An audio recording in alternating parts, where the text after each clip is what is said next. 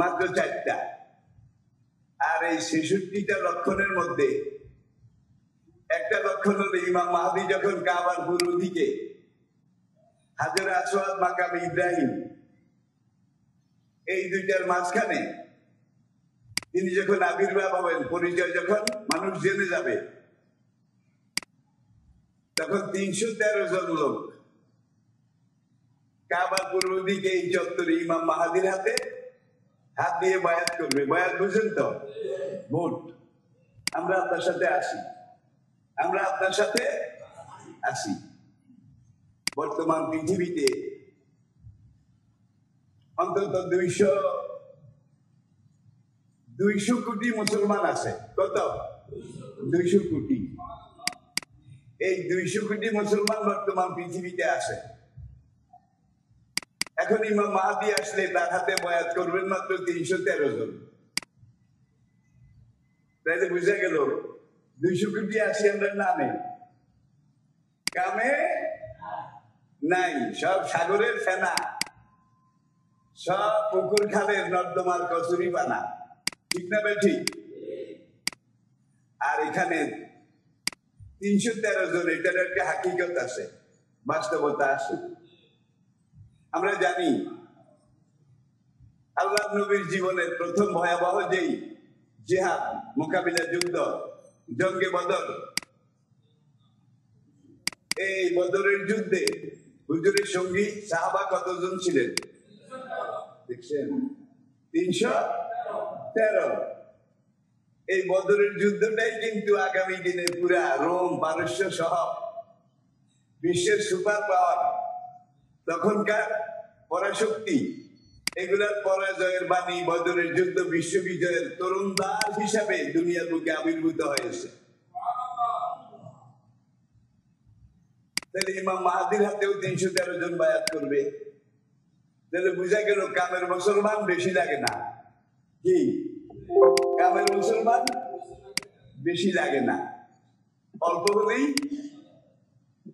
বলে যে একটা শিং মাছে এক তরকারি, আর এতগুলা শিঙের লিটায়ও তরকারি তো দূরের কথা একটা 500 হয় না। ঠিক কিনা? তাহলে আমাদের অবস্থাটা, বর্তমান বিশ্বের অবস্থাটা, নবীজি বলেছেন কাবার পূর্ব দিকের সেই চত্বর থেকে ইমাম মাহদী আলাইহিস সালাম যখন ডাক দেবেন পুরা দুনিয়াবাসীকে, তোমরা যারা সত্যিকার মুসলমান রয়েছ, দাজ্জালি শক্তি, দাজ্জালের ফিতনা, বর্তমান দুনিয়াটা কিন্তু পুরা দাজ্জালের দখলে আছে। বলবেন যে দাজ্জাল তো এখনো আসে নাই। দাজ্জালের সেনাদের হাতে আছে, দাজ্জালের কর্মী, কর্মচারী, অনুসারীদের হাতে আছে। অমুসলিমের মধ্যেও দাজ্জালের খলিফা আছে, মুসলমানের মধ্যে আরো বেশি আছে বোধহয়, নাকি নাই? মুসলমানের মধ্যে যারা মুনাফিক, তারা কিন্তু কাফেরের চাইতে ভালো না খারাপ? সূরা তাওবার ওই আয়াত, ইন্নাল মুনাফিকিনা ফি দারকিল আসফালি মিনান নার। আখিরাতের শেষ বিচারে আবু জেহেল, উতবা, ওলীদ, রবিয়া, মুগীরা, সায়বা, ফিরআউন, নমরুদ, সাদ্দাত, এরা জাহান্নামের যেই তবকায় যাবে, মুসলমান নামধারী মুনাফিকেরা তার চাইতে আরো 3 ডিগ্রি নিচে যাবে। কারণ মুনাফিক কাফেরের চাইতে খারাপ। যুগে যুগে ইসলামের যত ক্ষতি করেছে মুসলমান নামধারী মুনাফিকেরা করেছে। আজকের এই যুগেও আপনারা যদি একটু লক্ষ্য করেন, বেঈমানরা ইসলাম আর মুসলমানের যা ক্ষতি এখনো করতেছে, তার চাইতে অনেক বেশি মুসলমান নামধারী মুনাফিকেরা করতেছে। ঠিক কিনা বলুন? তাইলে বুঝা গেল হুজুর ইরশাদ করেছেন, এখানে অনেক হাদিস।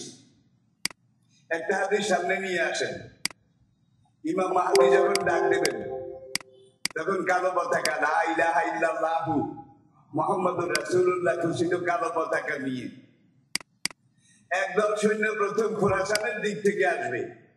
খোরাসান, আর আগের খোরাসান বলতে আমরা বুঝি বর্তমান পুরো আফগানিস্তান, আফগানিস্তানের দক্ষিণ দিকে উত্তর পশ্চিম সীমান্ত প্রদেশ বালুচিস্তান, আবার আফগানিস্তানের উত্তর দিকে উজবেকিস্তান, কাজাকিস্তান, তুর্কমেনিস্তান, এখান দিয়ে আরো প্রায় আধা ডজনের বেশি মুসলমান দেশ, এই সবটা মিলে তখনকার খোরাসান। হুজুর বলছেন ইমাম মাহদী যখন ডাক দেবেন প্রথম বাহিনী খোরাসানের দিক থেকে আসবে, তারপরের বাহিনী ইরাকের দিক থেকে আসবে, তারপরে ইমাম মাহদীর সহযোগী বাহিনী ইয়ামন থেকে আসবে। তাহলে আফগানিস্তান মানে খোরাসান, সেখানেও যুদ্ধ চলছে। ইরাকে সিরিয়ায় বোধহয় যুদ্ধ চলে না, ইয়ামনে বোধহয় যুদ্ধ চলে না। তাহলে যে যে দিক থেকে ইমাম মাহদীর সৈন্যবাহিনী আসবে তারা এখন ট্রেনিং দিতেছে। ট্রেনিং, আফগানদের ট্রেনিং একটা পর্যায়ে এসে পৌঁছেছে। কি সিরিয়া বা শাম, ইরাক, এই সবটা কিন্তু তখন শাম ছিল। এখানেও যুদ্ধ চলতেছে, ইয়ামনেও যুদ্ধ চলতেছে। ইয়ামনের যুদ্ধ কিন্তু কাফেরের সাথে নয়, মুমিন এবং মুনাফিকের সাথে। আমি বোধহয় বুঝাইতে পারি নাই। ইয়ামনের যুদ্ধটা মুমিন এবং মুনাফিক। আমি সঙ্গত কারণেই নাম বলছি না, আপনারা বোধহয় বুঝে গেছেন। আর বদর, উহুদ, খন্দক, প্রত্যেকটা যুদ্ধে আপনারা দেখবেন কাফেররা যেই ভূমিকা নিয়েছিল, মুসলমান নামধারী মুনাফিকেরা ইসলামের বিরুদ্ধে তার চাইতে জঘন্য ভূমিকা নিয়েছিল। আফগানিস্তান আমাদের জন্য, জনগণ আমাদের জন্য মডেল। একবার নয়, বারবার তারা দখলদার দুশ্মনের মোকাবিলা করে নিজের জায়গায় টিকে আসে। তারা বিভিন্ন জাতি, গোত্র, সম্প্রদায়, আল্লাহ তাদের মধ্যে এমন একটা ঐক্য গড়ে দিন যাতে করে ইমাম মাহদীর সার্থক প্রথম কাতারের সেনাবাহিনী হিসেবে তারা দাঁড়িয়ে থাকতে পারে এবং এগিয়ে যেতে পারে। দেখেছি যা করেন, ইমাম মাহদীর সৈন্য যখন এগিয়ে যাবে, দাজ্জালের যত শক্তি থাক সব কি মেসাকার হয়ে যাবে, ঠিক কিনা বলেন? তাইলে খোরাসানি বাহিনী, এটা বলতে আমরা আফগান মুসলমানদেরকে বুঝি, ঠিক কিনা বলেন? তাইলে ব্যাকগ্রাউন্ড সব তৈরি হয়ে গেছে, প্ল্যাটফর্ম তৈরি হয়ে গেছে। ইমাম মাহদী আলাইহিস সালাম আপনার ঘরের দুয়ারে আসেন, ঘরের দুয়ারে। হযরত ঈসা আলাইহিস সালাম আপনার বাড়ির সামনে আসে। সময়টা এমন। তবে আমি এইটা বলতে পারি না অমুক সনে এত বছর পরে তিনি আসবেন, এটা বলা যাবে না, নবী বলে নাই। আর আল্লাহর ক্যালেন্ডারে 1000 বছর 500 বছর কোনো সময় না, কোনো সময়ই না, ঠিক কিনা বলেন? তবে এটা ঠিক আমি দেখবো না। আজকে যুবক তরুণ যারা, তারা ইমাম মাহদীকে পাওয়ার সম্ভাবনা অনেক বেশি, অনেক বেশি, অনেক বেশি। যে কোনো মুহূর্তে ডাক আসতে পারে, যে কোনো মুহূর্তে ডাক আসতে পারে। ইমাম মাহদী যেই ডাক দিবেন সেটা আল্লাহর পক্ষ থেকে, ইমাম মাহদী যেই ডাক দেবেন সেটা আল্লাহ রাসূলের পক্ষ থেকে। নবী ঈসা আলাইহিস সালাম যেই ডাক দিবেন সেটা নবী মুহাম্মদ সাল্লাল্লাহু আলাইহি সাল্লামের পক্ষ থেকে। সেই ডাকের সময়টা কিন্তু আমাদের সামনে। এই সময় ঈমানের উপরে কায়েম থাকা। দাজ্জাল এত কিছু করবে, তথ্য প্রযুক্তি থেকে শুরু করে পুরো দুনিয়াটা দাজ্জালের হাতের মুঠে চলে যাবে। গেছে কিনা বলেন? গেছে কিনা বলেন? এই অবস্থাতে মান তামাসসাকা বিসুন্নতি ইনদা ফাসাদে উম্মতি, আমার উম্মত যখন এইভাবে ফাসাদের মধ্যে পড়ে যাবে, বিভ্রান্তির মধ্যে পড়ে যাবে, এই সময় আমার একটা সুন্নত, আমার একটা আদর্শ, এটাকে মজবুত করে ধরে, দাঁতে কামড়িয়ে ধরে যে জায়গায় পড়ে থাকবে, হাত কিন্তু অনেক সময় স্লিপ করে, দাঁতে কামড়িয়ে ধরবে। কি আল্লাহ কোরআনে আয়াতুল কুরসিতে এই কথাটাই বলেছেন যে আল্লাহ রুজু ধারণ করেছে ফাকাত ইস্তামসাকা বিলুরুয়াতিল উসকা লাম ফিসামা। আল্লাহর এই রুজুকে যারা দাঁত দিয়ে কামড়িয়ে ধরেছে, তাহলে হাত স্লিপ করার ভয় আছে, দাঁত স্লিপ করার ভয় আছে বোধহয়। হাত স্লিপ করে কিন্তু দাঁত স্লিপ করে না। আল্লাহর এই রজ্জু আল্লাহ দুনিয়াতে নামিয়ে দিয়েছেন। এই রজ্জুর নাম, এই রশির নাম হইল হাবলিল্লাহ। ওয়াতাসিমু বিহাবলিল্লাহ, আল্লাহর রশি।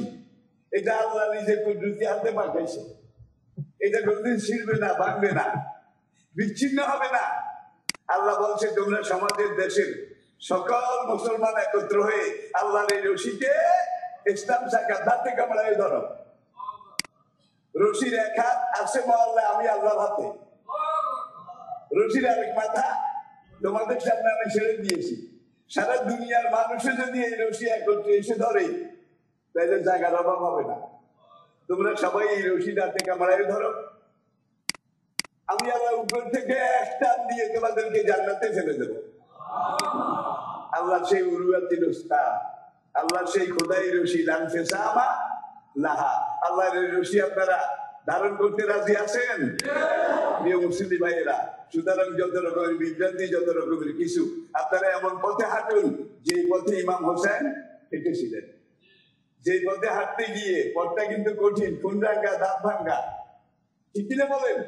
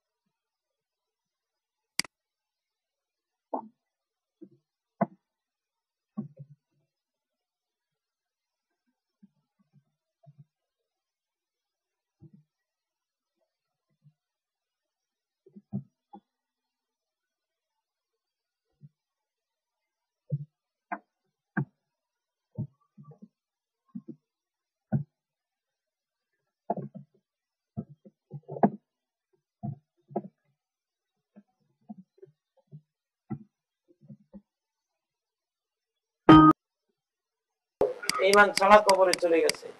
কে যে জান্নাতে যাবে আল্লাহ ছাড়া কেউ জানে না।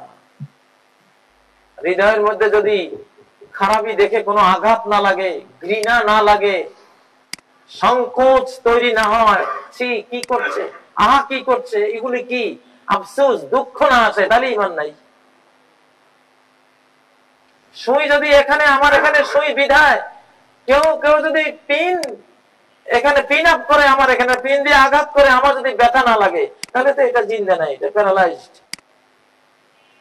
আর জিন্দা থাকলে উহ করে চিৎকার দেব। তো যার ঈমান আছে, এক একটা খারাপ, এক একটা বিভৎস মহিলা দেখে হা করে চিৎকার দেবে। সে কি হলো, একটা অবৈধ কর্মযজ্ঞ দেখলে তার ভিতরে একটা দুঃখ আসবে, অবৈধ একটা খুন দেখলে তার দুঃখ আসবে। 1963 সালে একজন ঠিকাদার খুন হয়েছিল এই অঞ্চলে, এই বাংলাদেশি অঞ্চলে। সারা বাংলাদেশে বহু পরিবারে ওই দিন রান্না হয় নাই। কে মারলো? একজন মানুষকে মেরে ফেললো। মানুষের জীবনের কোনো মূল্য নেই, মেরে ফেললো। পত্র পত্রিকায় শুনে বহু পরিবারে যারা তাকে চিনেও না, সেদিন সারাদিন রান্নাই করে নাই ঘরে। আর এখন অপরাধ দেখতে দেখতে এই হৃদয়টা মরে যায়, তখন আর ঈমান থাকে না। যাই হোক, অধঃপতিত কোন জাতিকে শুধু নিরাশার বাণী শোনালে হয় না, কিছু আশার বাণীও শোনাতে হয়। এই জন্য ইমাম মাহদীর প্রসঙ্গটা বিশেষ করে আমি বিগত কয়েক বছর থেকে খুব করে মাঠে নিয়ে আসি। এই জন্য নিয়ে আসি যে একটা স্বপ্ন দেখাতে হবে, সুড়ঙ্গের শেষ প্রান্তে আলোর রেখা প্রজ্বলিত হয়ে আছে, দেখতে পাচ্ছি ইনশাআল্লাহ। এগুলি পিছনে ফেলে দেন। ইবলিস আর দাজ্জালের টার্গেট করা বর্তমান সভ্যতা, টোটাল বর্তমান সভ্যতাটাই ইবলিস আর দাজ্জালের এমন একটা ফাঁদ, সভ্যতা নামক ফাঁদ। এই ফাঁদে ফেলে তার লক্ষ্য লিতাকুনু মিন আসহাবিস সাঈর, যাতে তোমরা সবাই ইবলিসের সাথে জাহান্নামে যাও। ইবলিসের পাতা এসব ফাঁদ ছিন্ন করে এগিয়ে যেতে হবে কিবলার দিকে, কাবার দিকে, এগিয়ে যেতে হবে কোরআনের দিকে, এগিয়ে যেতে হবে ইসলামের দিকে, এগিয়ে যেতে হবে মুহাম্মদুর রাসূলুল্লাহ সাল্লাল্লাহু আলাইহি সাল্লামের সুন্নাহর দিকে, তার লাইফস্টাইল জীবন ধারার দিকে, জান্নাতি জীবন ধারার দিকে। সাত আসমানের উপরে জান্নাত, মন সেদিকে ধাবিত করতে হবে, মন সেদিকে উড়াতে হবে। এখান থেকে আমেরিকা অনেক দূর, বিদেশ লোভনীয় বিদেশ বটে, তার চেয়ে অনেক বড় লোভনীয় সাত আসমানের উপরের জান্নাত। ওইটাই আসল বিদেশ, সেখানে যাওয়ার চেষ্টাটা করা উচিত। সম্মানিত ভাইগণ, ইমাম মাহদী আলাইহিস সালাম নিয়ে অনেক কথা হয়। 4 দফায় উনি আত্মপ্রকাশ করবেন। অনেকে জানতে চান উনি কোথায় আছেন। আমি 4টি হাদিস উদ্ধৃতি দিয়েছিলাম আরবিতে।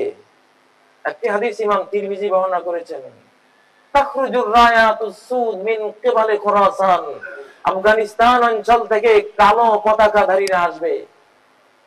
এদের পতাকায় লা ইলাহা ইল্লাল্লাহ মুহাম্মাদুর রাসূলুল্লাহ এটা অঙ্কিত থাকবে। রাসূল সাল্লাল্লাহু আলাইহি ওয়াসাল্লামের পতাকার মধ্যে যেমনটা ছিল, ফাবায়াহু আলা ওয়াহাবুন আলা সালজি, ওই কালো পতাকা ওয়ালাদের নেতার হাতে বায়াত নিও, বরফের উপর দিয়ে ক্রলিং করে গিয়ে হলেও, কারণ ফাইন্না ফি আব্দুল্লাহ আল মাহদি, এদের মধ্যেই আব্দুল্লাহ আল ইমাম আল মাহদি বিদ্যমান রয়েছেন।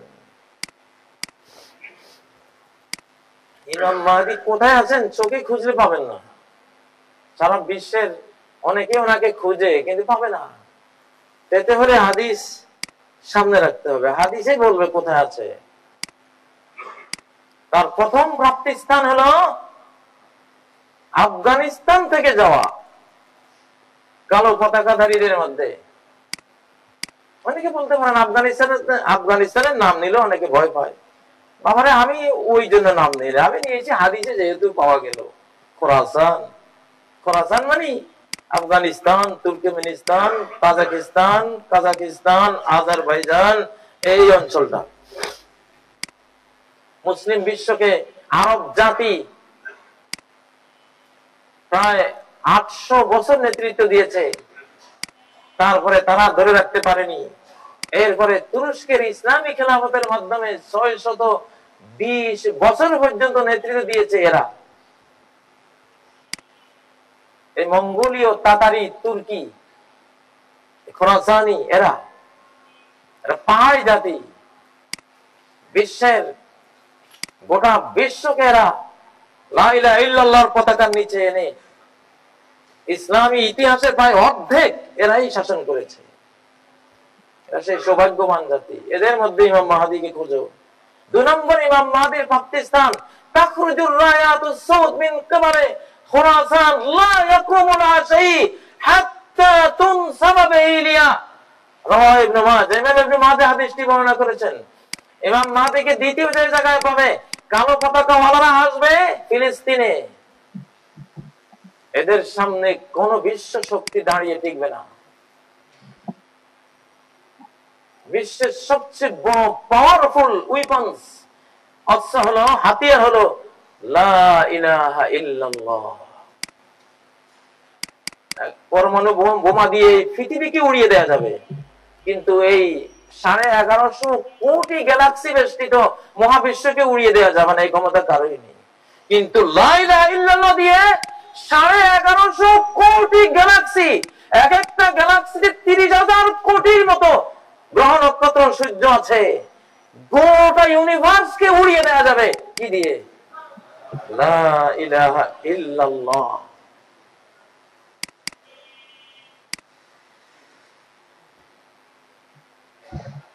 নূহ আলাইহিস সালাম বলেছিলেন তার পুত্রকে, আমার পুত্র ওসিয়ত শোনো, লাউ আন্নাস সামাওয়াতিস সাবআ ওয়াল আরদিনাস সাবআ কুননা হালকাতান মুবাহামা লাকাসামাহুন্না লা ইলাহা ইল্লাল্লাহ।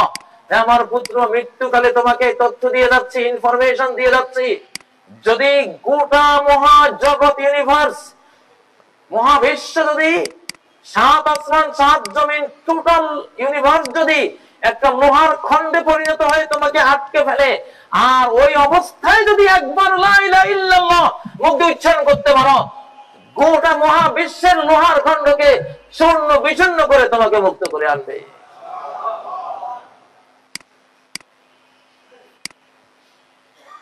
আগামী বিশ্বের 7 মহাদেশ, 7 মহাদেশের সাথে আরেকটা মহাদেশ আছে, অ্যান্টার্কটিক মহাদেশ।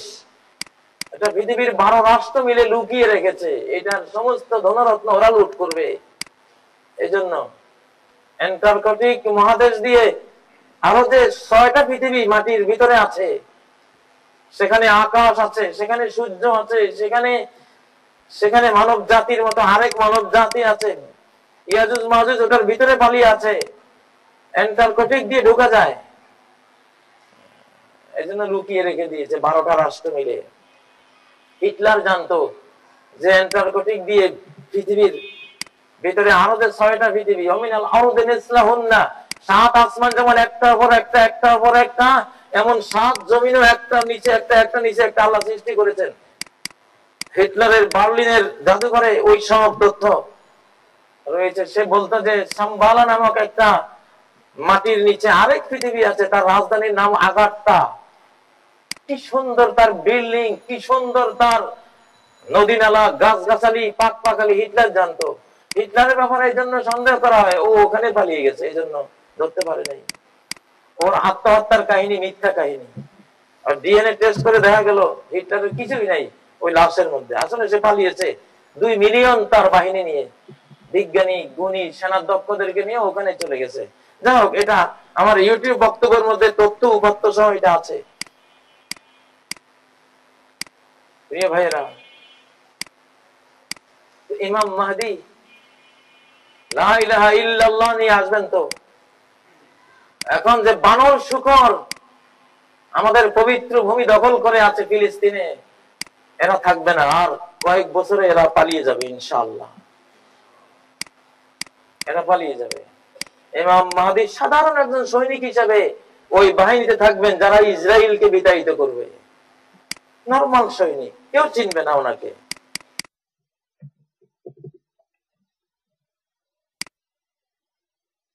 যুগে এখন 2020, 21, 22, 23, 24 এই যে বছরগুলি আসবে, আপনারা দেখবেন অলৌকিক ঘটনার একটা সিলসিলা শুরু হয়ে যাবে ইনশাআল্লাহ, হয়ে গেছে অলরেডি। এই সপ্তাহের শুরুতে গত 2-3 দিনে যে ঘটনা ঘটলো, সেখানে এটাই ঘটলো যে যাদেরকে পৃথিবীর মানুষ হীনবল করে রাখবে, আমি তাদেরকে সবল করব। এটা আমার পরিকল্পনা, আল্লাহর পরিকল্পনা, এখানে কারো কিছু করার নেই। তাদেরকে আমি বিশ্ব নেতৃত্ব দানকারী মানুষ রূপে তাদেরকে সামনে নিয়ে আসবো। আল্লাহ, তাদেরকে ইমাম বানিয়ে দেব, লিডার বানিয়ে দেব, তারা বিশ্ব নেতা, বিশ্ব লিডার হয়ে যাবে। একটু চোখ খুলে পৃথিবীর দিকে তাকান না, উত্থান পতন কি হচ্ছে এই যুগে, এই কয়েকদিনের মধ্যে কি হচ্ছে তাকিয়ে দেখুন। এটা জানে এই আয়াত, আসলে পৃথিবীর চলমান প্রত্যেকটি ঘটনার পিছনে গায়েবের হাত ক্রিয়াশীল, আল্লাহর হাত ক্রিয়াশীল। আল্লাহকে দেখা যায়, চিন্তা করলেই বোঝা যায় আল্লাহকে। এই দুটো আয়াত, এই সপ্তাহে যে ঘটনা ঘটেছে, মনে হয় যেন এই দুটো আয়াত ক্লিয়ার করে বলে রেখেছে 1400 বছর আগে। এরকম ঘটনা এখন ঘটবে ইনশাআল্লাহ। আল্লাহর এরাদা আমরা বুঝে গেছি, আল্লাহর সংকল্প আমরা এখন দেখতে পাচ্ছি যে আল্লাহ হীনবল মুসলিম উম্মতকে এখন মহাবল বানিয়ে দিবেন, সবল বানিয়ে দিবেন। শক্তির ভারসাম্য এখন মুসলিমদের দিকে ঝুঁকে যাবে, মুসলিমরা যাদের সাথে জোট বাঁধবে তারা বিজয়ী হয়ে যাবে। এই সপ্তাহ থেকে সামনের দিনগুলোতে বিশ্ব পাওয়ারের ব্যালেন্স করা জাতি হবে মুসলিম জাতি ইনশাআল্লাহ। তারা যেদিকে ঝুঁকবে বিজয় সেদিকে আসবে, তারা যেদিকে। আসসালামু আলাইকুম ওয়া রাহমাতুল্লাহি ওয়া বারাকাতুহু। আলহামদুলিল্লাহি রাব্বিল আলামিন ওয়াস সালাতু ওয়াস সালামু আলা সাইয়্যিদিল মুরসালিন ওয়া আলা আলিহি ওয়া সাহবিহি আজমাইন, আম্মা বা'দ। আপনি যদি আমাকে প্রশ্ন করেন যে এই পৃথিবীর মানবীয় রাষ্ট্রপুঞ্জ এবং সমাজ কিভাবে চলে, এক কথায় এই বিশ্বের সামাজিক রূপটা প্রকৃত অর্থে কেমন, আপনি যদি প্রশ্ন করেন, তাহলে আমি আপনাকে এক কথায় উত্তর দেব। আপনি ন্যাশনাল জিওগ্রাফি আপনি দেখেন, আপনি ন্যাশনাল জিওগ্রাফিতে আপনি দেখবেন টাইগার, সিংহ, হরিণ, মহিষ, গরুর পাল তারা আক্রমণ করে ধরে নিয়ে আসতেছে, খাচ্ছে। আবার সিংহ, টাইগার ওরা যদি পানিতে নামে, কুমির যদি ওদেরকে বাগে পায়, দেখেন আক্রমণ করে ওদেরকে পরাস্ত করছে। আপনি বন বনানীর যেই প্রাণীকুলের মধ্যে 24 ঘন্টা যুদ্ধ বিগ্রহ, যে শক্তি পায় সবল হয়, দুর্বলকে সে হামলা করে। আবার দুর্বল যখন ঐক্যবদ্ধ হয়, অনেক সময় দেখা গেল মহিষেরা একজোট হয়ে সিংহকে মেরে ফেলতেছে। অর্থাৎ যুদ্ধ, অনন্ত যুদ্ধ। ঠিক মানব রাষ্ট্রগুলো এরকম, যে রাষ্ট্র শক্তিমত্তা পায় সে বিপরীত রাষ্ট্রগুলিকে সে হামলা করবেই, দখল করবে। সোভিয়েত রাশিয়া তারা কি করছিল, সোভিয়েত ইউনিয়ন দখল করতে করতে করতে করতে একেবারে পাকিস্তানের দরবার পর্যন্ত চলে আসছিল। আমেরিকা যখন শক্তিমত্তা পেল, দেখুন মারতে মারতে মারতে একেবারে সেই এশিয়ার গত সপ্তাহে বা এই সপ্তাহের শুরু দিয়ে যাদের সাথে তাদের জয় পরাজয় ঘটনা ঘটলো। তো আসলে বিশ্বটাই হলো জয় পরাজয়, যুদ্ধ বিগ্রহ, সংঘাত, ঘাত প্রতিঘাতের বিশ্ব, এগুলো চলেই। জীবন প্রবাহ ঘাত প্রতিঘাত সয়ে সয়েই এগিয়ে যায়। তারা তুমহা এ দরিয়া হি সে হ্যায় গাওহর কিসি না বিষ। সাগরের মধ্যে যদি তরঙ্গ ঢেউয়ের হানাহানি না থাকে, সেখানে মণিমুক্তা জন্ম লাভ করে না। তো এটাই সৃষ্টিকর্তার সৃষ্টি জগতের এমনটাই নিয়ম কানুন। তো আসলে আসরের যে ইতিহাস, এটি বিশাল একটি ইতিহাস। হযরত মূসা আলাইহিস সালামের ইতিহাসটাই আল্লাহ তাআলা সমগ্র কোরআনের সবচেয়ে বড় বড় বড় সূরাগুলিতে আমাদেরকে শুনিয়েছেন। সূরা আল বাকারার মধ্যে কিছু আয়াত রয়েছে, সূরা আলে ইমরানের মধ্যে রয়েছে, সূরা আল আরাফে তো 103 নম্বর আয়াত থেকে 149 নম্বর আয়াত পর্যন্ত পুরোটাই ফেরাউনের কাহিনী। সূরা ইউনূসের মধ্যে অনেক দূর আলোচনা করেছেন। তারপরে খুঁজলে সূরা বনী ইসরাঈলের মধ্যে তাদের ব্যাপারে আলোচনা আছে, ফেরাউন আর মূসা। সূরা তাহার বিশাল অংশ জুড়ে তাদের ব্যাপারে আছে। মানে কোরআনের বড় বড় প্রায় সূরার মধ্যে এই ঘটনাটি আল্লাহ তাআলা উল্লেখ করেছেন। তো এই উম্মতকে কেন মূসা আলাইহিস সালামের ঘটনা আর ফেরাউনের ঘটনা এত বেশি করে আল্লাহ শোনালেন, এর একটা কারণ আছে। কারণটা হলো যে মূসা আলাইহিস সালামের যেই জাতি আর ফেরাউনের সাথে সেই জাতির যে দ্বন্দ্ব সংঘাত, সেটার সাথে এই উম্মতের সময়কালে যেই নব্য ফেরাউনরা এই উম্মতের যুগে তারা বিশ্ব শাসন করে, বিশ্বকে পরিচালনা করে, তাদের সাথে এই জাতির ঘটনাগুলি, ঘাত প্রতিঘাতগুলি মূসা আলাইহিস সালাম আর ফেরাউনের ঘাত প্রতিঘাতের মতোই হবে, একই রকম হবে এবং হচ্ছে। তো এই জন্যই আল্লাহ তাআলা মূসা আলাইহিস সালামের ঘটনা আমাদেরকে এত বেশি করে শুনিয়েছেন। কোরআনে সেই ঘটনাই আল্লাহ বারবার উল্লেখ করেন, যেই ঘটনার মতো ঘটনা পৃথিবীতে বারবার ঘটবে। আল্লাহ বলেন, লাকাদ কানা ফি কসাসিহিম ইবারাতুল লিউলিল আলবাব। পূর্বের এসব জাতির ঘটনাপুঞ্জের মধ্যে ইবরাতুন, ইবরা রয়েছে। ইবরা মানে দৃষ্টান্ত, আরবিতে ইবরা মানে উবুর করা, অতিক্রম করা। অর্থাৎ এমন উত্থান পতনের ইতিহাস যেটা অতীতের জাতিগুলোকে উবুর করে, অতিক্রম করে তোমাদের জাতি পর্যন্ত চলে আসবে, একই রকম ঘটনা ঘটবে। এইবার এটাকে আরবিতে এইবার উবুর, অতিক্রম করা। মানে ওদের ওদের যে রেজাল্ট, যে জয় পরাজয়ের পরিণতি, সেটা শুধু ওখানে সীমাবদ্ধ থাকবে না, সেই জাতিগুলো থেকে অতিক্রম করে আমাদের জাতি পর্যন্ত সেটা চলে আসবে, একই ঘটনা ঘটবে। তো এই জন্য আসলে এই ঘটনা হলো মূসা আলাইহিস সালাম আর ফেরাউনের ঘটনা, মিরাকল সব ঘটনা। আমাদের এই যুগে মূসা আলাইহিস সালামের মতোই অলৌকিক সব ঘটনা ঘটবে। এই সপ্তাহে বিশাল অলৌকিক ঘটনা ঘটে গেছে বিশ্ব ইতিহাসে, আপনারা সবাই জানেন, আমি সেগুলি আর বলছি না। সব মিরাকল, মিরাকল, কিছুই নেই। একদল মানুষ যাদের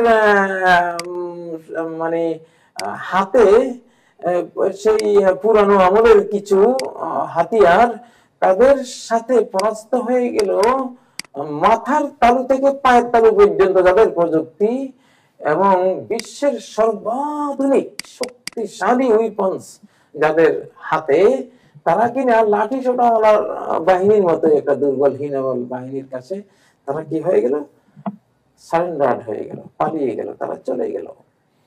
তো এটা মিরাকল ঘটনা। মূসা আলাইহিস সালামের মুসলিমেও মানুষকে নিয়ে তিনি যখন লোহিত সাগরের কূলে চলে গেলেন, সেই যুগের পরাশক্তি ছিল যেই মানুষটি ফেরাউন এবং তার রাষ্ট্র, সে মূসা আলাইহিস সালামের সামান্য দুর্বল কিছু লোক এদের সাথে সংঘাতে জড়িয়ে সেই যুগের পরাশক্তি ফেরাউন তার সদল বলে নিঃশেষ হয়ে গেল। মিরাকল ঘটনা।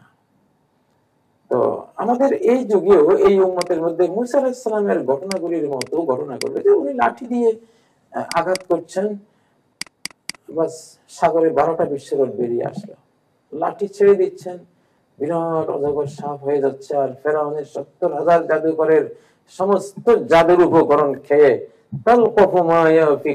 তারা যা সেখানে নিক্ষেপ করেছে, তারা যারা উপস্থাপন করেছে সবকিছুকে গিলে খেয়ে ফেলেছে, গলা দখল করে ফেলেছে।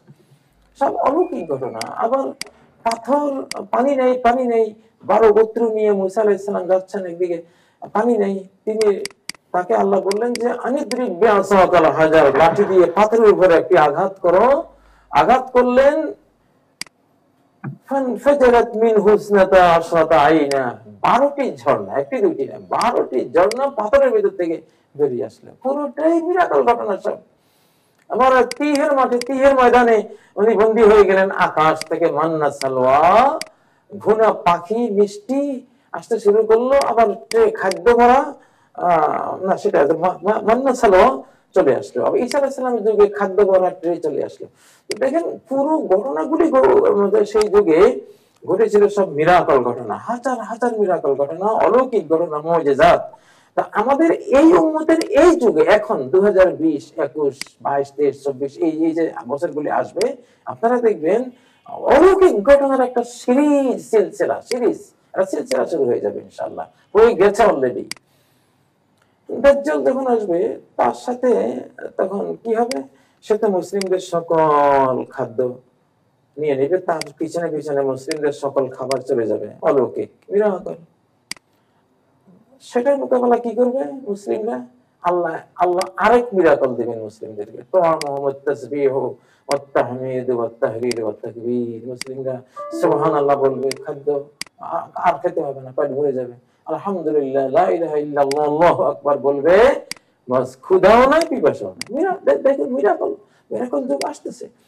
আচ্ছা, দাজ্জালের সাথে একটা আছে পানির নদী, আর একটা আছে আগুন, মিরাকল। সে আগুন আর পানির নদী নিয়ে চলে, ঝর্ণা নিয়ে চলে, মিরাকল। আল্লাহ এই উম্মতকে মিরাকল দিবেন, যে উম্মতের যে তার আগুনে ঝাঁপ দিবে, আগুন তার যেন জান্নাত হয়ে যাবে। সুবহানাল্লাহ। দাজ্জাল টেরও পাবে না। আর দাজ্জালের পানিতে যে ঝাঁপ দিবে, পানি মনে করে, সেটা হয়ে যাবে আগুন, সেটা আগুন। তো আবার ঈসা আলাইহিস সালাম আসবেন, ওনার নজর যত দূর যাবে, ওনার নিঃশ্বাস তত দূর যাবে। ওনার নজর যত দূর গেছে, ওনার নিঃশ্বাস তত দূর গেছে, এবং এই নিঃশ্বাস যে অবিশ্বাসের গায়ে লাগবে, লবণের মতো গলে যাবে। সব মিরাকল ব্যাপার। আবার মাহদী আলাইহিস সালামকে মারার জন্য সিরিয়া থেকে যে প্রায় 70,000 সৈন্য বিশিষ্ট বিশাল অত্যাধুনিক বাহিনী যাবে মক্কা মদিনার মাঝখানে বাইদা নামক স্থানে, খুসিফা বিহিম বিল বাইদা বাইনা মক্কা ওয়াল মদিনা, মক্কা মদিনার মাঝখানে বাইদা নামক স্থানে বিনা যুদ্ধে, মাটি যুদ্ধে লিপ্ত হলো, মাটি তাদেরকে গিলে খেয়ে ফেললো। হায় হায়, মিরাকল। আসলে এখন যা ঘটবে, ইয়াদুল গায়বি ওয়ারাআ কুল্লি হাদিসাতিন মিনাল হাওয়াদিস, এই যুগে প্রত্যেকটি ঘটনার পিছনে গায়বের হাত ক্রিয়াশীল থাকবে ইনশাআল্লাহ, আল্লাহর হাত ক্রিয়াশীল থাকবে। তো এই জন্যই আশুরাকে কেন্দ্র করে ফেরাউন আর মুসা আলাইহিস সালাম আর ফেরাউনের ঘটনার স্টাডি করা, গবেষণা করা, বেশি বেশি আলোচনা করা এখনকার এই উম্মতের জন্য খুব জরুরি বিষয়, খুবই জরুরি বিষয়। আপনারা কল্পনা করতে পারবেন না যে কিতে কি হয়ে যাবে সামনে, এমন সব ঘটনা আসতেছে, সিরিজ ঘটনা ঘটবে, একের পর এক ঘটতে থাকবে।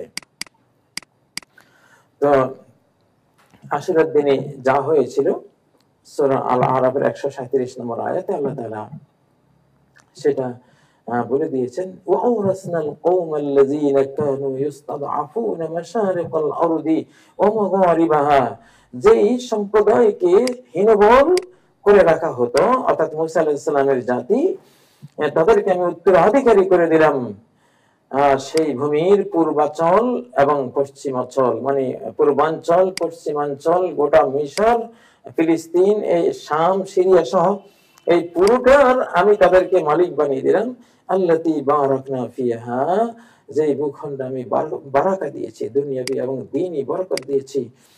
وتمت كلمة ربك الحسنى على بني إسرائيل بما صبروا, তোমার রবের পরম সুন্দর বাণী পরিপূর্ণ হয়েছে বনি ইসরাইলের উপর, মুসা আলাইহিস সালামের জাতির উপর, বিমা সবরু, তারা যে ধৈর্য ধারণ করেছে, এই মহা নির্যাতনের সামনে তারা যে ধৈর্য ধরেছে, এই ধৈর্যের কারণে আল্লাহ যে তাদেরকে, ধৈর্যশীলদেরকে বিজয়ী করেন, সেই বাণী, তাদের বিজয়, সেই বাণী তাদের ব্যাপারে পরিপূর্ণতা লাভ করেছিল।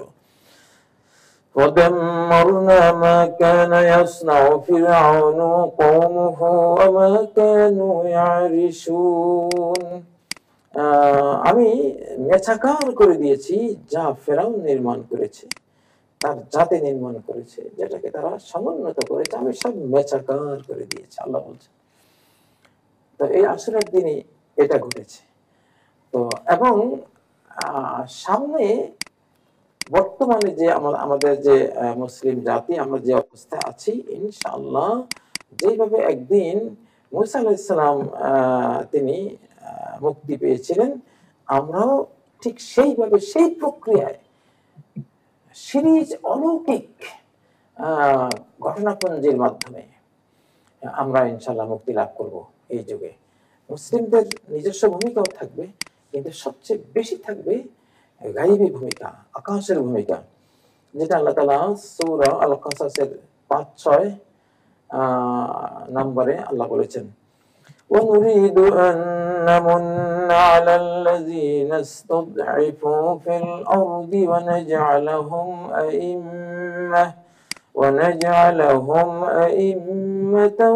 ونجعلهم الوارثين ونريد আমি পরিকল্পনা করি চিরন্তন সকল যুগে সর্বকালে আমার এই সংকল্প পরিকল্পনা ক্রিয়াশীল থাকে যে আমি ইহসান করব, অবদান রাখবো তাদের উপর যাদেরকে হীনবল করে রাখা হয়েছে পৃথিবীতে।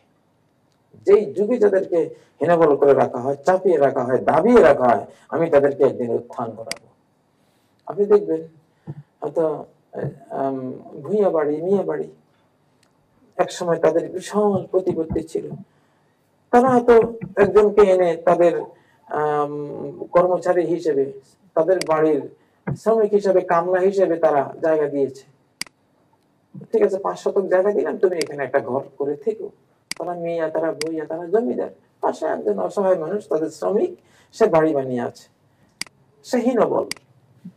কালক্রমে দেখা যাবে ৫০, ৬০, ১০০ বছরের মাথায় কি হলো, ওই শ্রমিক, ওই কামলা মনির সন্তানরা এমন শক্তিশালী হয়ে গেল যে ওই মিয়া ভূঁইয়া জমিদারের অধস্তন বংশধররা ওর কামলা মনি হয়ে গেল। বাংলাদেশে এই ধরনের কত ঘটনা আছে। তো এই সপ্তাহের শুরুতে গত ২-৩ দিনে যে ঘটনা ঘটলো, সেখানে এটাই ঘটলো যে যাদেরকে পৃথিবীর মানুষ হীনবল করে রাখবে, আমি তাদেরকে সবল করব। এটা আমার পরিকল্পনা, আল্লাহর পরিকল্পনা, এখানে কারো কিছু করার নেই। তাদেরকে আমি বিশ্ব নেতৃত্ব দানকারী মানুষ রূপে তাদেরকে সামনে নিয়ে আসবো। আল্লাহ, তাদেরকে ইমাম বানিয়ে দেবো, লিডার বানিয়ে দেবো। তারা বিশ্ব নেতা, বিশ্ব লিডার হয়ে যাবে। একটু চোখ খুলে পৃথিবীর দিকে তাকান না, উত্থান পতন কি হচ্ছে এই যুগে, এই কয়েকদিনের মধ্যে কি হচ্ছে তাকিয়ে দেখুন। এটা যেন এই আয়াত, আসলে পৃথিবীর চলমান প্রত্যেকটি ঘটনার পিছনে গায়েবের হাত ক্রিয়াশীল, আল্লাহর হাত ক্রিয়াশীল। আল্লাহকে দেখা যায়, চিন্তা করলেই বোঝা যায় আল্লাহকে। ওদের হাতের উপরে আল্লাহর হাত ক্রিয়াশীল রয়েছে। তো এইভাবেই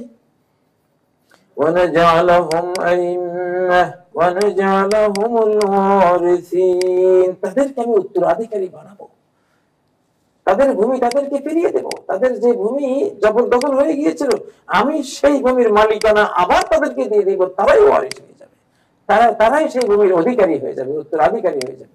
সুবহানাল্লাহ, দেখুন পৃথিবীর দিকে তাকিয়ে কি হচ্ছে। পৃথিবীতে তাদেরকে আমি পাওয়ার দিয়ে দিব, ওরাই পাওয়ার। যেখানে যাবে তাদেরকে সবাই মর্যাদা দিবে, সম্মানের চেয়ারে বসাবে, পাওয়ারফুল আসনটা তাদেরকে দেবে। এটা আমি করে দেব, আল্লাহ করে দিচ্ছেন।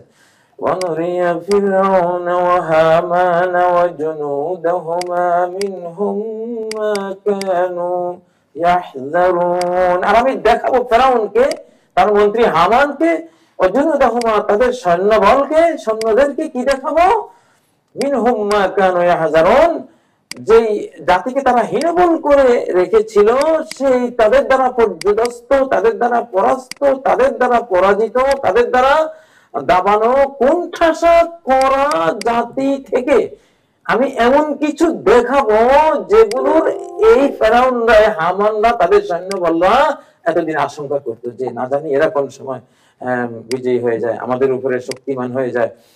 সেই হিংসায়, সেই আশঙ্কায় তারা এদেরকে সার্বিক নির্যাতনে, স্ট্রিম রোলার চালিয়ে এদেরকে দাবিয়ে রেখেছিল।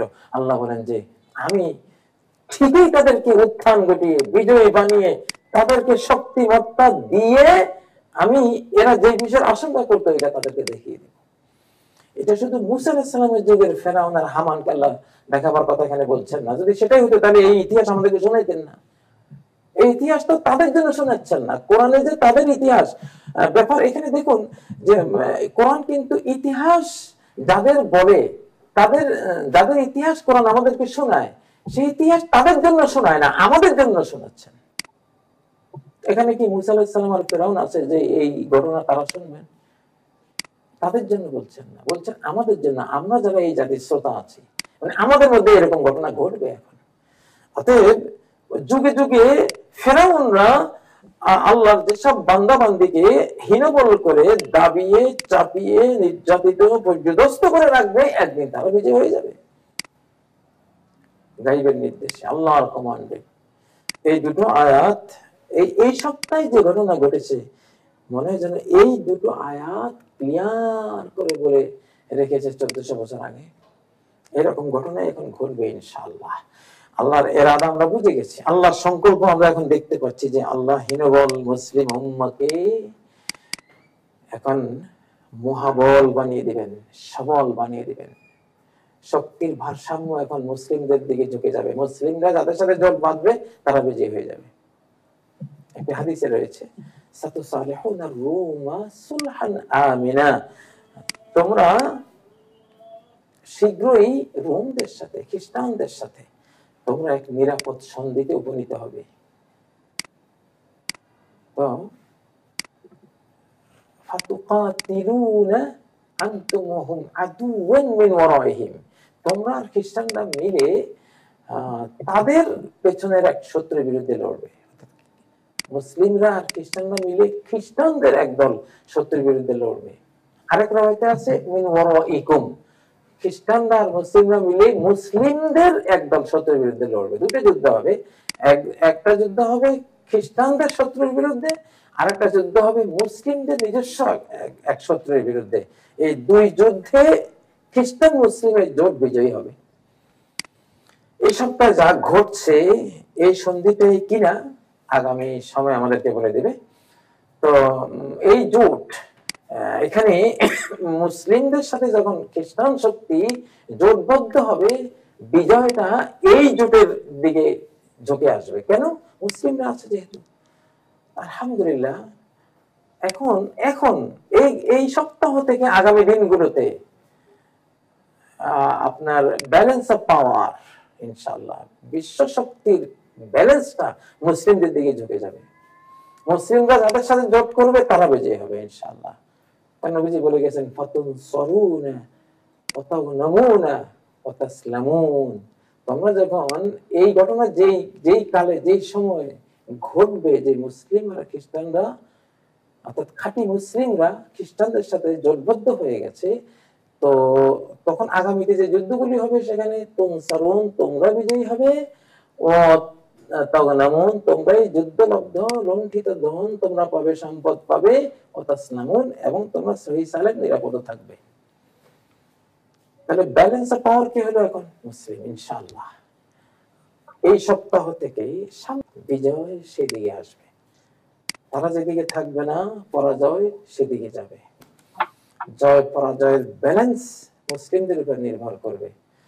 চোখ দিয়ে তাকিয়ে দেখুন, শুরু হয়ে গেছে ইনশাআল্লাহ বিশ্ব রঙ্গমঞ্চে। এই সময়টির অপেক্ষা ছিলাম বহুদিন থেকে, যে আল্লাহ তাআলা মুসলিম উম্মাহকে একটা উত্থান দান করবেন। দেখতে পাচ্ছি চোখে ইনশাআল্লাহ।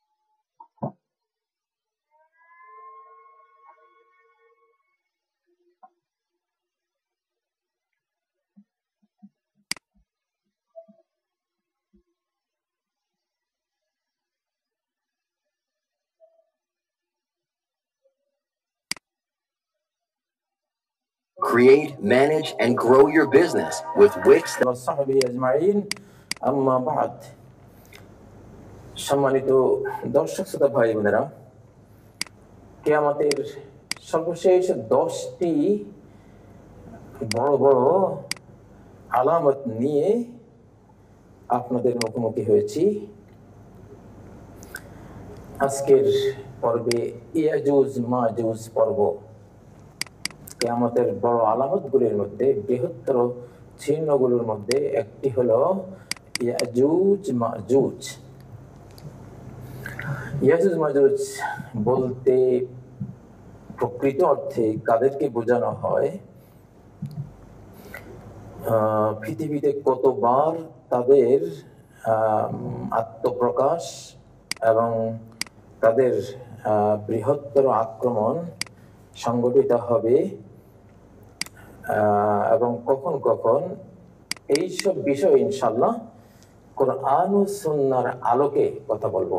ইয়াজুজ মাজুজ নিয়ে অনেক খেয়ালি, অনেক কল্প কাহিনী, অনেক আইডিয়া অনুমান করে ইতিহাস রচিত হয়ে যাচ্ছে যে তাদের কান এত বড় বড়, এক কান বিছিয়ে তারা ঘুমায়, আবার আরেক কান দিয়ে তারা মানে তাদের শরীরের মশামাছি তাড়ায়, অথবা মশামাছি তাড়ায় বিভিন্ন কাজ করে। মানে এই ধরনের কিংবদন্তিমাকার অনেক কথা ইয়াজুজ মাজুজ নিয়ে ইতিহাসে রয়েছে। সাধারণত কাহিনীকাররা ইয়াজুজ মাজুজকে ধরাছোঁয়ার বাইরে, কল্পনার বাইরে অতি মানব হিসেবে আমাদের সামনে তারা তুলে ধরছে।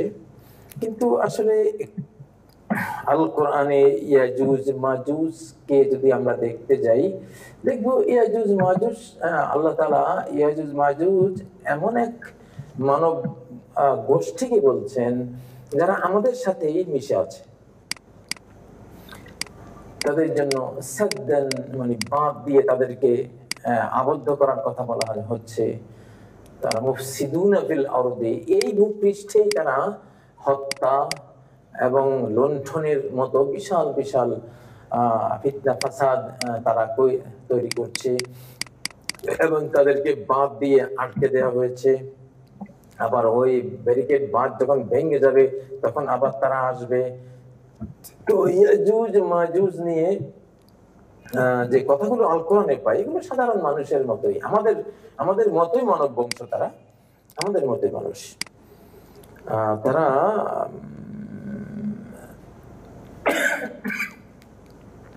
নূহ আলাইহিস সালামের 3 পুত্রের মধ্যে এক পুত্র ছিলেন ইয়াফিস ইবনে নূহ, তার সন্তান, ইয়াফিস ইবনে নূহের সন্তান। তো তাদের কাহিনী নিয়ে যেহেতু অনেক সকল কল্পিত ইতিহাস রচনা করা হয়েছে, এই জন্য বাস্তব তাদের পরিচয়, তাদের ঘটনা, তাদের ইতিহাস, তাদের আত্মপ্রকাশ, এসব নিয়ে ইনশাল্লাহ কয়েকটি পর্বে আপনাদের সাথে মুখোমুখি হবো ইনশাল্লাহ। তো আজকে যুলকারনাইন বাদশাহকে ইয়াজুজ মাজুজ অঞ্চলের মানুষেরা যে প্রস্তাব করেছিল, সেই প্রস্তাবনার আয়াতটি দিয়ে শুরু করছি। أعوذ بالله من الشيطان الرجيم بسم الله الرحمن الرحيم قالوا يا ذا القرنين إن يأجوج ومأجوج مفسدون في الأرض فهل نجعل لك خرجا على أن تجعل بيننا وبينهم سدا সূরা আল কাহফ আয়াত নাম্বার 94। বলু, তারা বলল, ওই অঞ্চলের ইয়াজুজ মাজুজের যে নির্যাতন এরিয়া, সেই নির্যাতিত এরিয়ার মানুষেরা বলল, ইয়া যাল করনাইন, হে যুলকারনাইন, ইন্না ইয়াজুজ ওয়া মাজুজ মুফসিদুনা ফিল আরদ, ইয়াজুজ মাজুজ এই ভূমিতে ফাসাদ সৃষ্টিকারী, অশান্তি সৃষ্টিকারী, ধ্বংসযজ্ঞ সৃষ্টিকারী। ফাহাল নাজআলু, আমরা কি দেব, করব, লাকা, আপনার জন্য, খরজান, একটা ট্যাক্স, একটা খরচ, বিনিময়, আলা আন তাজআলা বাইনানা ওয়া বাইনাহুম সাদ্দা, এই সবকে যে আপনি নির্মাণ করে দেবেন। ইয়াফেস জি, নূহ আলাইহিস সালামের 3 ছেলের এক ছেলে। তো এই 3 জন থেকে গোটা মানব জাতি, আদমের পরবর্তীতে নূহ আলাইহিস সালামের 3 ছেলে থেকে সমগ্র মানব জাতি এসেছে। তো আজকে যে পৃথিবীতে 850 কোটি মানুষ আমরা আছি, 850 কোটি কিন্তু এই 3 জনেরই সন্তান। তো এই বিষয়ে আপনাদেরকে আমি আল্লামা মাকরিজি রহমতুল্লাহ আলাইহির একটা গবেষণা দেখাচ্ছি। এখানে আপনারা দেখতে পাচ্ছেন 3টা হাত আপনারা দেখতে পাচ্ছেন। আল্লামা মাকরিজি রহমতুল্লাহ আলাইহির গবেষণা। তো তিনি খুবই সুন্দর এবং অদ্ভুত বিস্ময়কর তার একটি গবেষণা। তিনি মানব বংশের গবেষক ছিলেন, নৃতত্ত্ব বিজ্ঞানী ছিলেন। এটা মাকরিজির এই গবেষণার কথা। আচ্ছা, এখন ইয়াজুজ মাজুজ এই শব্দের যে অর্থ, এই শব্দের যে মর্ম, এটা নিয়ে আপনাদের সাথে একটু শেয়ার করি। ইয়াজুজ মাজুজ এটা ইনশাল্লাহ এই আজকের এই বক্তব্যে আপনারা অনেক তথ্য পাবেন আমি আশা করি ইনশাল্লাহ। তো ইয়াজুজ মাজুজ এটার এই শব্দের মূল কি? আরবি ভাষায় তো মূল বর্ণ বের করে আনা হয়। যদি আমরা মনে করি যে ইয়াজুজ মাজুজের মূল শব্দ হলো আজিজুন নার, মানে আগুনের লেলিহান শিখা।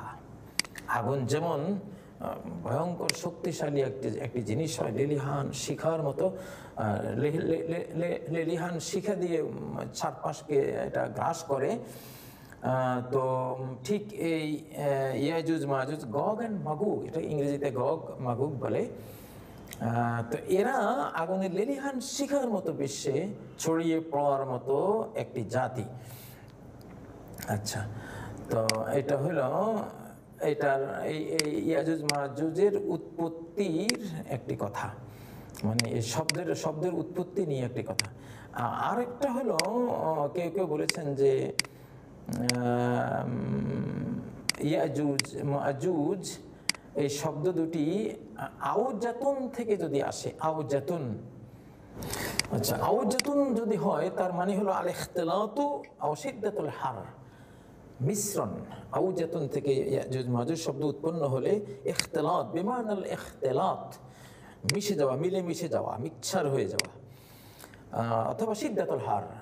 আওজাতুন মানে কঠিন গরম, কঠিন উত্তাপ। এরা কঠিন উত্তপ্ত কোনো এলাকার মানুষ, অথবা উত্তপ্ত যদি এলাকা না হয় তারা নিজেরা খুব উত্তপ্ত, খুব উদ্দীপিত একটা জাতি। আচ্ছা, আর যদি আওজন থেকে এই শব্দটি উৎপন্ন হয় তার মানে হলো ক্ষিপ্রতা, গতিশীলতা, কঠিন গতিশীল এই জাতির মানুষেরা। তো যাই হোক, ইয়াজুজ মাজুজ শব্দ নিয়ে কথাগুলি বললাম। তো এটাকে আরবি ভাষায় জিমকে আবার গাইন বলা হয়, যেমন মসজিদকে মসজিদ বলা হয়, আব্দুল কাইয়ুমকে আব্দুল গাইয়ুম বলা হয়। তো এই জন্য ইয়াজুজ মাজুজকে বিশেষ করে ইংরেজিতেও গগ অ্যান্ড মাগুগ, গগ মাগুগ বলা হয়। তো ইয়াজুজ মাজুজ একটু ধৈর্য ধরে শুনেন যে এরা মুঘল, চেঙ্গিস খান থেকে শুরু, মানে এদের ভয়াবহ যে প্রাচীর পরবর্তী তাদের যে ফাসাদ, যেটা ভয়াবহ, চেঙ্গিস খান, হালাকু খান, উক্তাই খান, মঙ্গো খান, এই যে মানুষগুলি বিশ্ব ইতিহাসে যে এরা 1300 শতাব্দীর শুরুতে 603 হিজরি